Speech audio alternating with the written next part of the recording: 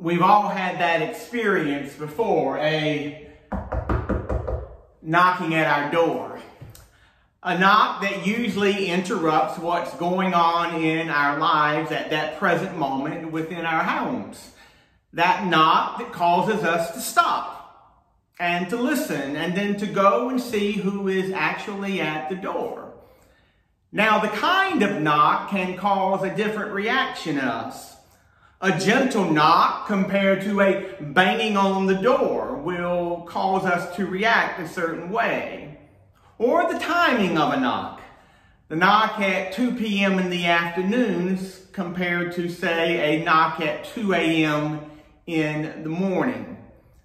But a knock lets us know one thing. Somebody's at the door and somebody wants to get our attention. Well, there's a wonderful scripture passage in the book of Revelation where the Apostle John talks about Jesus reaching out to us, and he describes it this way in the 3rd chapter and the 20th verse. Listen, I am standing at the door knocking. If you hear my voice and open the door, I will come into you and eat with you, and you with me. John describes God as one who has come to us in his Son, Jesus Christ, and knocks on our door. That is, knocks on our lives to interrupt them and says to us, I'm here, and I want a relationship with you. You see, that's what Christianity is ultimately all about. When you take away all the church buildings and the programs and the structures and the mission endeavors that we go through, it's ultimately about God wanting a relationship with you and me. And so it's described as Jesus simply knocking at the door, asking to come in. He first asked us to hear his voice, to hear the knock. And that can be difficult in our world because our world is so loud and our lives are so busy that it's easy to miss the knock and that invitation. And the other thing is we have to open the door.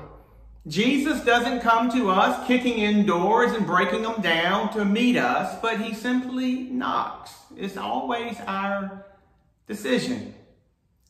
But it is God who always takes the initiative to reach out to us first.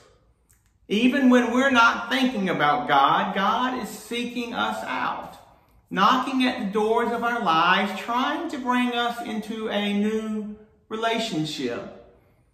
The scripture defines it simply as sitting down and sharing a meal. And that's what God desires from your life and my life, a relationship.